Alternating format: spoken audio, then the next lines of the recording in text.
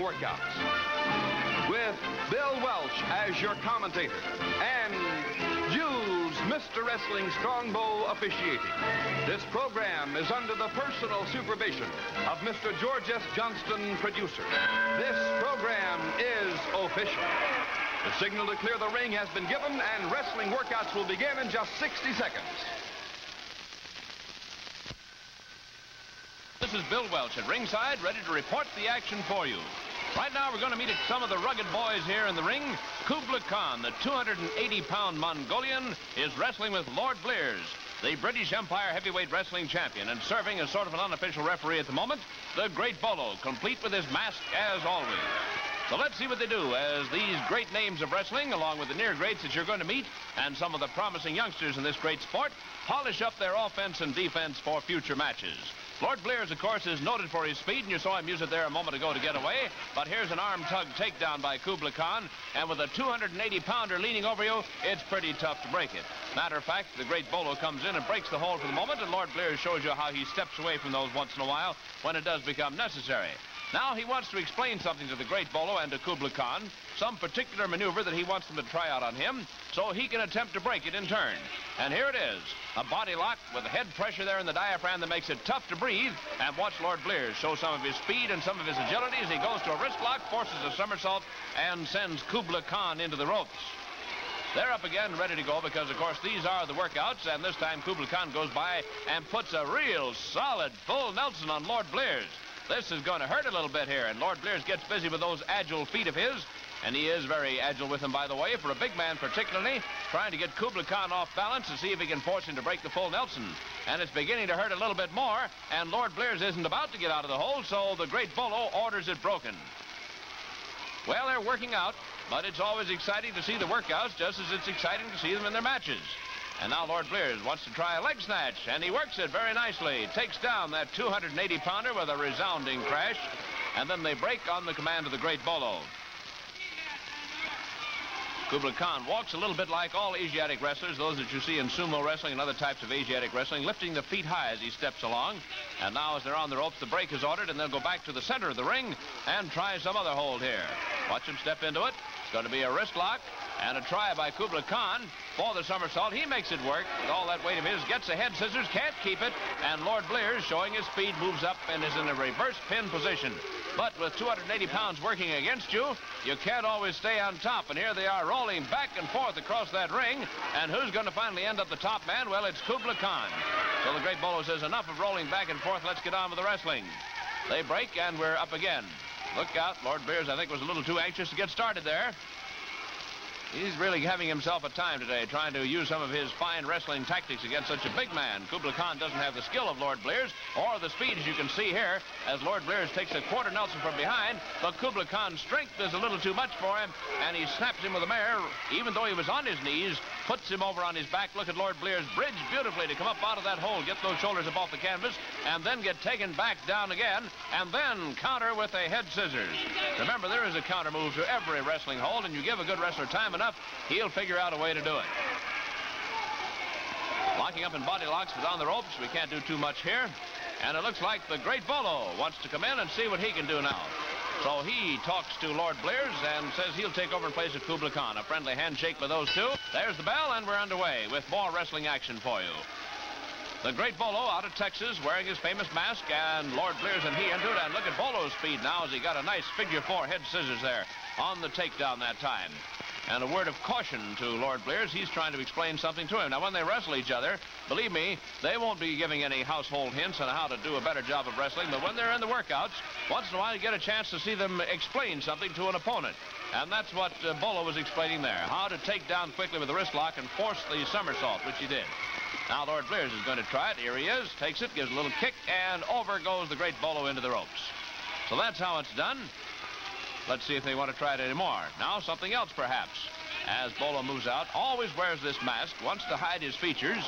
Not, I think, because he's not very handsome, but maybe because he just doesn't want people to know who he really is. Just wrestling under the name of the Great Bolo. Still trying that wrist lock takedown and trying it very successfully. They move in once again. And this time, something else coming up as they go to the ropes. However, they're off balance before they can get any maneuver underway. And that's it for the moment. Wait a minute. The Great Bolo gets a little excited here. Why he threw that punch, I don't know. They seem to be perfectly friendly a moment ago. And even Kubla Khan is having trouble getting the Great Bolo. Look out, a counter punch in turn. A rabid punch by Lord Blears, as if to tell the Great Bolo that if he wants to punch, he can do it too.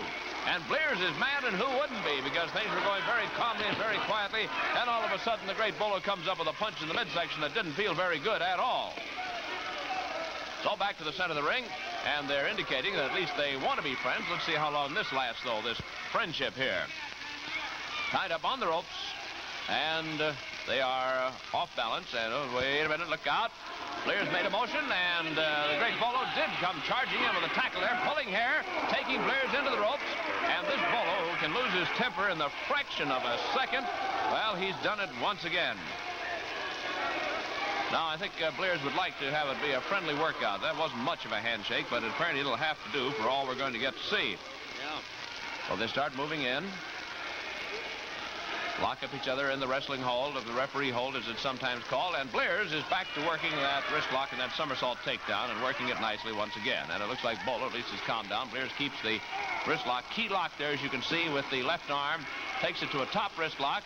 And Bolo went bouncing his way to the ropes to get out of that one because it was beginning to bother him just a little bit. Into the referee's hold again, and here is Bolo with the hold this time. He's got a wrist lock, which he's turned into a partial arm bar. Now he takes it around as the bell sounds into a top wrist lock. And a takedown. The bell is sounded. Hey, fellas, it's all over, and Kubla Khan is going to have to take them apart, apparently, here. Still having some trouble with him. Not very happy with each other. Well, we have more excitement coming up here because thanks to the All-American Sports Network, we have newsreel clips now which will show you some real wrestling action. These are made of a recent match featuring Bolo and his partner Tom Rice and the former three-times world's champion Sandor Szabo. Well, Rice has just gone out of the ring here on a tag, and Bolo comes in. This is a tag team match, and look at that Bolo with that top headlock working over Szabo. Rice has come in on a tag from his partner, the Great Bolo, and the two referees, Mike Ruby in the foreground, Hank Matheny there walking in the background, having a little bit of trouble handling this situation. Rice tags, and the Great Bolo comes back. A familiar tactic. You've seen this tag team match of the Great Bolo and Tom Rice, because they like to change back and forth. And at the moment, Sandor Szabo won't let go of Rice, and the referees have ruled that last tag was not legal. That Bolo did not reach over the top rope. There he does. And despite the fact that Szabo has a tremendous hold, of course, it does not count. That rabbit punch has got Szabo in bad shape. Here comes a fork judo chop to the throat and another one. And Szabo is getting a rotary. On top is the Great Bolo, and it looks like he's won himself a fall right here and now. We'll see more of Bolo in a moment. And Bolo, seeing Lord Layton begin to move in on him, doesn't want to get himself in a corner, but here he is in another one. Let's see if he'll stay there. Whoa, he walked into a fork judo chop on that throat. Here's a top headlock put on by Lord Layton, and there's the break. Very calmly so, and look at Bolo cover up, and he thought one of those big hands was going to come chopping away at that throat of his. I don't wonder. But this time it is the Great Bolo. Got the leg snatch, and the judo chop. There it is. And that'll spoil most any plan of any wrestler when you get one on the throat just like that. So Bolo is complaining to the ringsiders and to Nicky Bockwinkel about just what happened there. But I think perhaps he asked for it a little bit. Now, once again, he has Lord Layton on the ropes, and he's trying a punch of his own, and that was a fist right on the jaw. Look at that big hand of Lord Layton upheld there and ready to come down on Bolo, and for some reason, he restrained himself. And I think Nicky Bockwinkel may have decided it's time for him to get in here and wrestle with Lord Layton. Things are getting too hot. You can't say under the collar, of course, when you're talking about wrestlers, but they certainly were getting hot-tempered out there. And here's Bockwinkel showing the speed that a youngster always has, but not always the skill. Here are go-behinds, one after another. Look at them. Who's going to end up here with control? Nobody. Trying a series of go-behinds, and nothing seemed to work there. Each one a little too fast for the other on that particular maneuver. Side headlock put on here by Nicky Bockwinkel. He's got a tremendous man, though, that he's got a hold on there. And Bockwinkel, who has been in professional wrestling only about a year, may get a lesson here at any moment from a man like Lord Layton. Here he goes to the ropes. Back he comes and sidetracks himself, and very smartly so. It's like running into a mountain to come charging into Lord Layton.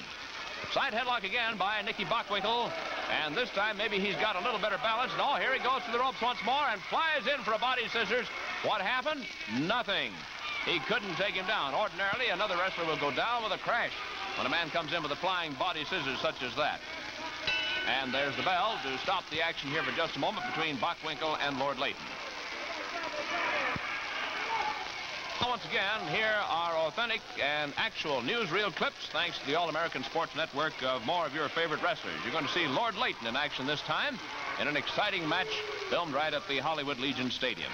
And he's meeting the redoubtable Sockeye Jack McDonald. That's McDonald in the wrestling tights there, which many of the older wrestlers seem to favor. Ooh, McDonald dropped a punch in there. The man from the Pacific Northwest, pretty tough boy, driving that fist in there. And referee Hank Lafini better get a stop on this, or Lord Layton's going to be in real trouble. Top headlock now by Sockeye Jack McDonald.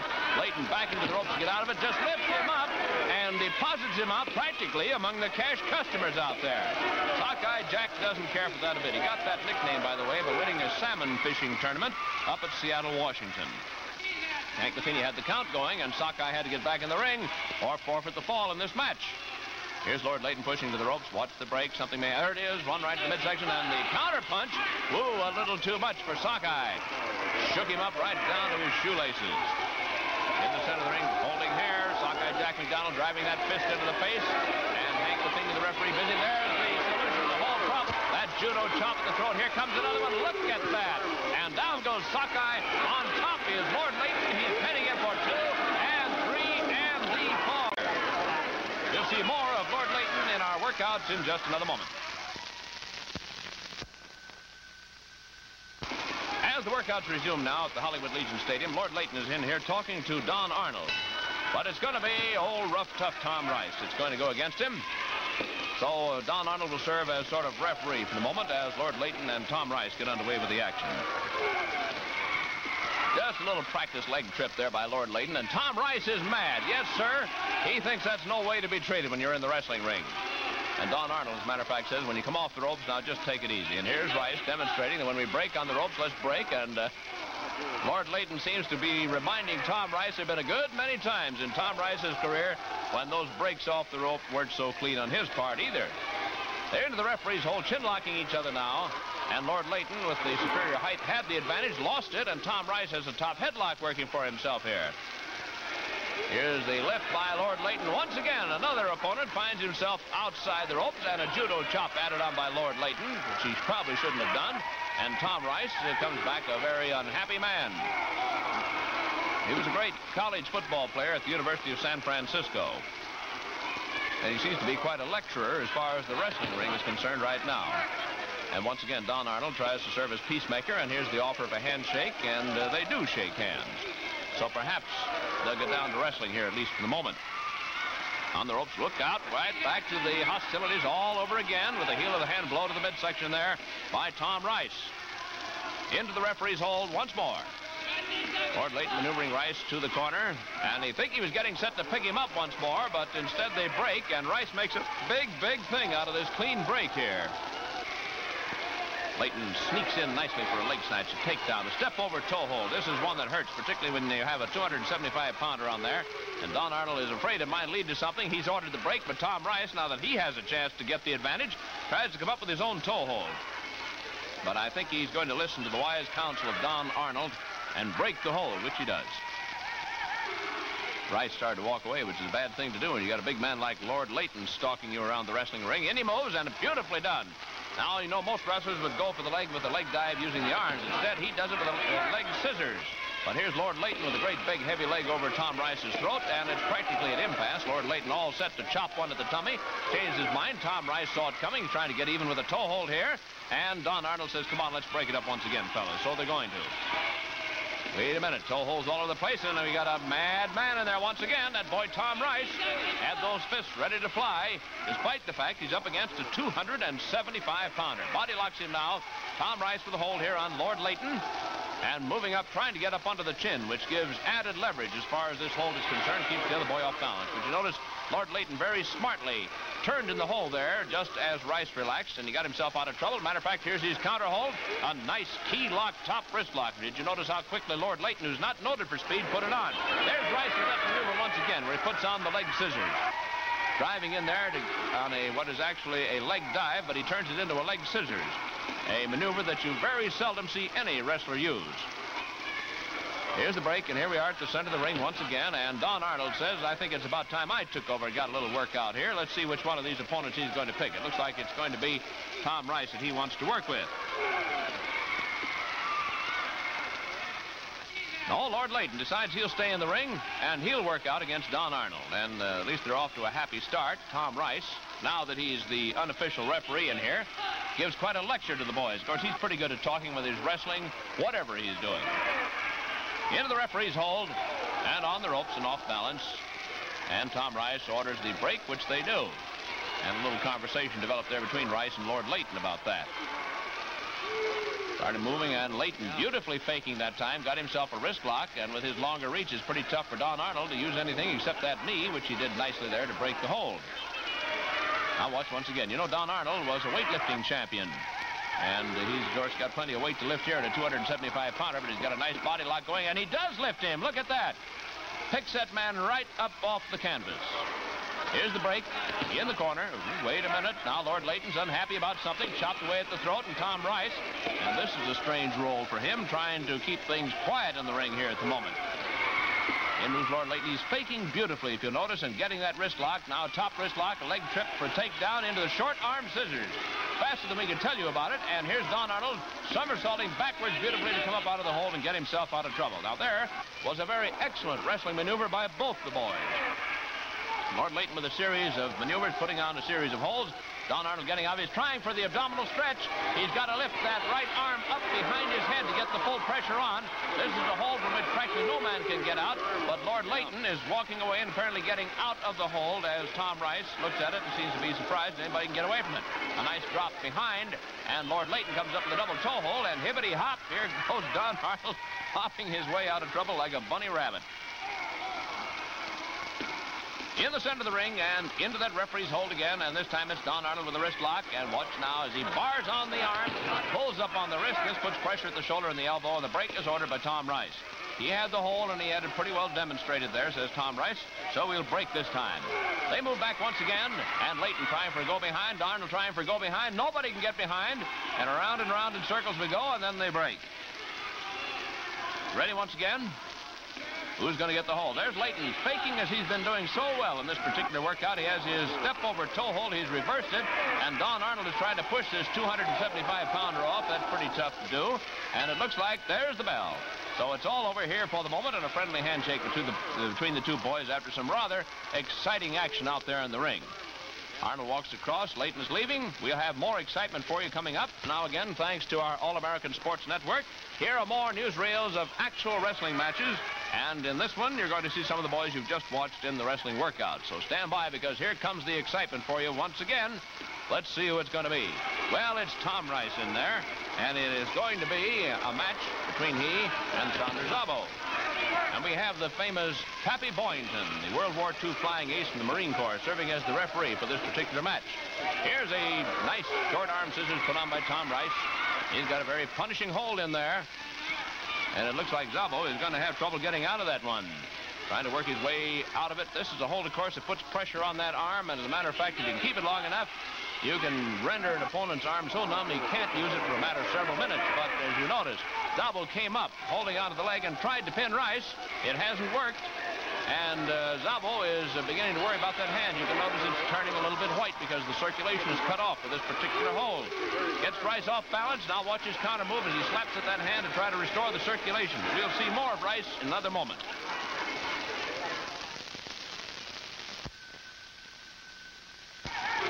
With our workouts ready to resume, Tom Rice is in the ring here. And we have Lea Leilani in there as the referee. Rice is going to meet a boy he hasn't gotten along with before named Joe Blanchard, who's out here in Hollywood from the Midwest. A newcomer out here, but a very promising wrestler, but a hot-tempered one at the same time. And he leg snatches, and Rice went down with a thud. And the step-over toe hold, and Blanchard breaks at the suggestion of Lea Leilani, who, of course, is the famous Hawaiian wrestler, former professional football player. Rice wants to know how come I got lifted so high and dropped so hard on that canvas. Into that referee's hold once again, and Rice takes the top headlock, grabs an arm also, and he's lifting up on it, and this puts a lot of pressure, and this is one that hurts. And Lea Leilani decides it's enough, as there is a takedown there. And the break is ordered. Leilani, you notice, is in his bare feet. He always wrestles that way. And I hope we'll have a chance to see him in action, too. Nice dive and a leg trip and a roll-up leg scissors by Joe Blanchard. Worked it very rapidly. Look out. Tom Rice comes over on top side. This really shouldn't have happened. Leilani had ordered the break. They were a little slow about getting up, and so Blanchard is going to lift Tom Rice and put him outside the ring. And wait a minute, the fist may fly here. Leilani says, come on, let's just take it easy for the moment, boys. Back to the wrestling, and let's see how long it'll last before something else happens between these two. Here's a body lock put on by Tom Rice. Joe Blanchard feels the pressure from that. Slips an arm in there. He's going to try to get the other one in, I do believe, to try to break that. No, he hip locks beautifully. Look at that as he snapped Tom Rice right over on his back.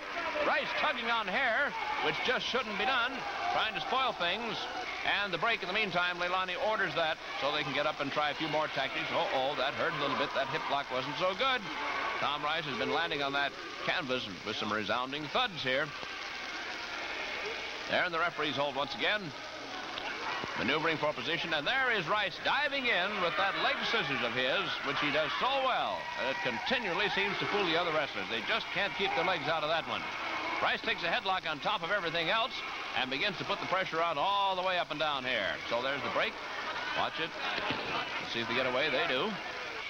Every time Tom Rice breaks clean, he thinks it's a major accomplishment and wants all the fans to know about it. Side headlock put on now by Joe Blanchard. Tom Rice reaching for the hair, reaching for anything to try to get himself out of this hold. Comes up with a body lock, now goes out on the arm to try to break the pressure of that side headlock. And look how Joe Blanchard is rearing back with that. And then the hold is broken, and he's taken down with Tom Rice going on top, taking a wrist lock. Blanchard comes out of it. He's topside. And we've seen some pretty fast maneuvering in here by a couple more of these wrestlers during our wrestling workouts. Blanchard just leans in there once again. Wait, look out there. Boys can lose their tempers faster than I can tell you about it here, particularly when we have Tom Rice and Joe Blanchard against each other. Now, here's a lecture from Tom Rice, and Blanchard indicates he'd just as soon go on with the wrestling no matter whether it's rough or tough or scientific or whatever it is. Here he goes for a cradle hold. Joe Blanchard has a cradle hold, but he hasn't actually taken Tom Rice down with it as yet. Rice is trying to maintain his balance. Blanchard can't quite figure how to get him off balance, and instead, look at Tom Rice with a nice maneuver there. Puts some pressure on Blanchard's left leg, took him down. Blanchard's back again, though, where he still has a chance to come up with a cradle hold if he can make it work. He's got one leg grapevine, but he can't seem to hang on to it. And Leilani asks the question and says, I think you boys better quit and try another one. So Joe Blanchard ready to move, comes in at Tom Rice into that referee's hold here once again. Top headlock now put on, and a takedown. Nice rolling takedown that time by Tom Rice. Caught a leg and the head at the same time, and he has them all locked up here, and they break on the command of the referee. Set to move. Into the referee's hold, and Tom Rice. Nice top wrist lock. He has not key locked it as yet, but he's got it up there pretty well. And he may be pulling hair, but Joe Blanchard spoils things for him and gets him off balance. And now has a chance for a possible reverse full Nelson. He's not going for that. He's keeping half Nelson, taking now a wrist lock into a hammer lock and then breaking the hold. So back to the center of the ring. And Tom Rice has got shoelace trouble over here, so we hold up things for just a moment while he gets the shoelace tied once again. Now the action resumes. Tom Rice takes top headlock, pulls down on it, and takes down Joe Blanchard. And now has a half Nelson here, then moves behind for a body lock, lost it. Joe Blanchard a little too fast for him on that one, got away and almost got his own body lock. He hasn't gotten it locked up tight here yet, but he's working toward that. Watch Tom Rice with his counter move now as he tries some maneuver. It's a wrist lock. Arm bar. The bell has called for the end of the action. Nobody wants to quit. Then Rice finally decides he's had enough, I think, of a young fellow by the name of Joe Blanchard. So it's all over at least for the moment. Here comes a handshake. A pretty friendly one. A pat on the back. Oh, a little too hard.